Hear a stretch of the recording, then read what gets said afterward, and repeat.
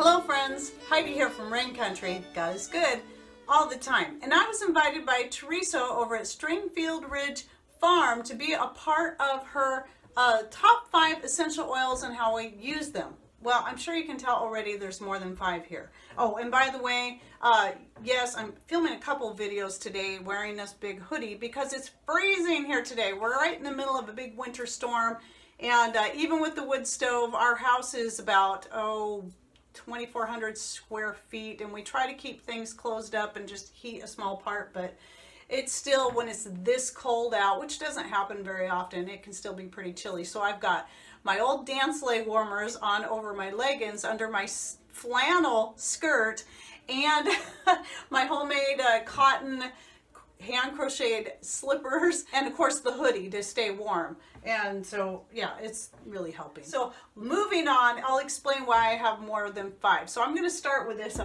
big bottle right here, because peppermint oil, essential oil, is probably one of the most used essential oils around here.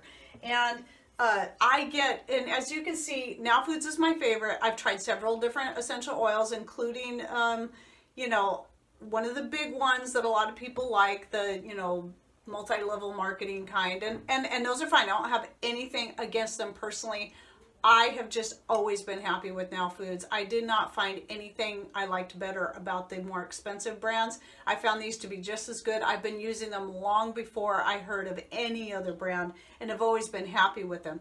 And I especially love the fact that they sell their peppermint oil in a big bottle like this. This is 16 ounces because I go through a lot of it, and this is the most cost-effective way to buy it. And I will link to this one below. In fact, I'll link to all the essential oils I use below, and you can look at them, or, you know, stick with whatever brand you're happy with. I don't have a problem with that. Again, I've said it before, essential oil brands, for some reason, tends to be like, it tends to turn into this weird sort of ugly debate, and I don't see why it should have to. If you look into the company, you're happy with it, they work for you, be happy with the ones that you use, and you know, and don't have to put other people down because they don't use the kind you use. We should all just be happy, all right? So anyway, moving on. Peppermint oil. My one of the things we use this in a lot is the, I love to make the Mr. Rain especially loves the peppermint patty chocolate that I make, and so I will link to the recipe right up here, and I use the peppermint oil in it, and we just love it. But you gotta go, be careful not to go too heavy on it, because it is strong. It is really strong if you put too much, and sometimes I put too much, and Patrick loves it even when I put too much, because I think because he was always an Altoids eater, and you know how strong the peppermint Altoids are, that's kind of how these tasted. And then of course, this is my favorite essential oil to use in our tooth powder that I make, and I have a recipe on that I'll go ahead and link to right up here. And I'm probably going to run out of iCards, keep in mind, because I use all these essential oils in different ways. Now let me explain really quick before I move on to the other oils, and that is, don't do a whole lot of aromatherapy with the essential oils, though I do some, but they're not the #1 reason I like to have essential oils. Typically they're more for topical use, and some of the other ones I'll get to for flavorings and stuff like that's how I mostly use them. But when it comes to aromatherapy, one of my favorites ones, and I make my own blends, is a blend of the lavender and the rosemary for headaches in particular, because the rosemary will help kind of wake you up and get rid of the brain fog, and then the lavender helps, you know, it's very calming, so it helps ease the pain. And I find the two combined, I just kind of came up with it. I don't know if anyone else has ever done that, but I came up with the that blend myself. I do half and half. And again, if you're new to essential oils, I should state that in most cases when it comes to that kind of stuff, you will, especially if you're new to it, want to use a carrier oil. I almost never use a carrier oil. I just don't need it. So I'll use it neat, the blend of the lavender and the rosemary. And I've even blended some peppermint oil in with that. It's another good one for a headache blend. And then I have one more blend that I came up with for a, you know, one of those when you can't sleep kind of nights, and that is with the ylang ylang, the lavender, and the frankincense. So that's, and those are pretty much the only two I use for aromatherapy, and those don't even get used very often, but they are nice to have. In fact, the headache remedy blend was the first thing I did to start helping with headaches, to get me off of buying the junk from the store, the Tylenol, the ibuprofen, that kind of stuff. So moving on to my next one, and these aren't in any particular order other than the peppermint and the fact that it gets used the most. But another one of my very favorites is clove. Now I use the clove mixed with orange oil as a perfume because I love the smell of orange and clove together. And then the clove gets used quite a bit in my homemade soaps.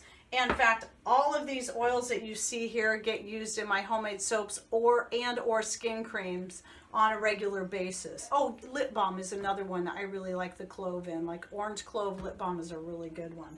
And that's how I use that. Now frankincense, another of my very, very favorites. This one gets used quite a bit. So like I said, this one gets used in my sleep blend and also in my skin cream. My first skin cream recipe I came up with, I have a link to, I'll go ahead and put up there. Remember, it's an old video, so the picture's a little dark. It's before we got these lights and set them up in here. But anyway, it's one of my more popular ones that I sell on my store, and it has the frankincense, the ylang ylang, and the grapefruit, all very excellent for skin health. And those are in that skin cream. And I also have another blend I'll talk about. But frankincense by itself in a lip balm with no other blend, no other oil, is a wonderful lip balm, and I think it's probably my favorite. It's just something about the smell and the feel of it when I put it on my lips. It's wonderful, and I've had other people say that they love it too, that it's their favorite. So frankincense is definitely a must to keep around here, and yes, it's very calming and soothing and is very helpful for sleep. So now these two, my last two, so it's top five, right? 1, 2, 3, 4, 5. I know it's kind of cheating. I will pick a favorite out of each of these two categories, but this category right here is my floral ones. So out of my florals, I have lavender. Gets used a lot in my homemade soap because my lavender yarrow bentonite clay soap is one of my top sellers. And then the rose and the geranium oils are in my other skin cream blend. And these two smell really good together and also make a really great soap. And both rose and geranium are very good for the skin. And then of course the ylang ylang that I already mentioned. I would say out of these, the ylang ylangs probably the top because I think I use this one the most. I also make a lip balm using the ylang ylang mixed with vanilla essential oil. And then back here are my citrus. Love citrus oils. Now these ones, though, they get used in soaps, they get used in skin cream, they get used in lip balms. One of the things I use these a lot for too is for flavoring. I just recently put out a video on a citrus tea where I use just a little bit of the lime oil in there along with some other herbs and citrus peels. And I'll go ahead and link to that right up here. And I'm guessing that's probably my last iCard. So if I run out of room for any more that I'd like to share with you, I'll put them in the end screens and you'll see them pop up here at the end. The orange oil especially gets used in making chocolate. So I like to put a little bit of this along with some orange peel in the homemade chocolate that I make. And I'll go ahead and link either up here or in the end to my orange cream chocolate recipe. And that's what I use this in quite a bit. But as I said before, I also blend it with the clove oil for making my own perfume. I've made hairspray. I've made a clove orange hairspray. I have a video, I'll go ahead and link to at the end, on how to make your own hairspray. Super easy. I've had people buy the hairspray from me, but it is so easy to make, and most likely you have everything you need right there in your home, especially if you have some essential oils. It's not needed, but it's nice to add that little extra scent to the hairspray when you use it, and it's very effective, it's cheap, and it's all natural. So yeah, the orange, probably out of these four, I've got orange, grapefruit, lemon, and lime. The orange gets used the most, but my very favorite, well, I know the grapefruit gets used quite a bit because I use it in skin cream and soap. But my very favorite out of the four is the lime. Love the lime so much. It is just, I could just sit here and smell this all day and just be thrilled to death. So my top 5 essential oils, my top 5 favorite: ylang ylang, lime, frankincense, clove, and peppermint, of course. Okay, well, that's it for the essential oils, and I hope you enjoyed this video. And don't forget to check out Stringfield Ridge Farm, and she'll have a playlist of the videos because there's other people participating in this, including Mr. Rain, believe it or not. And his video is going to come out a few days from this one, so be watching for that one too.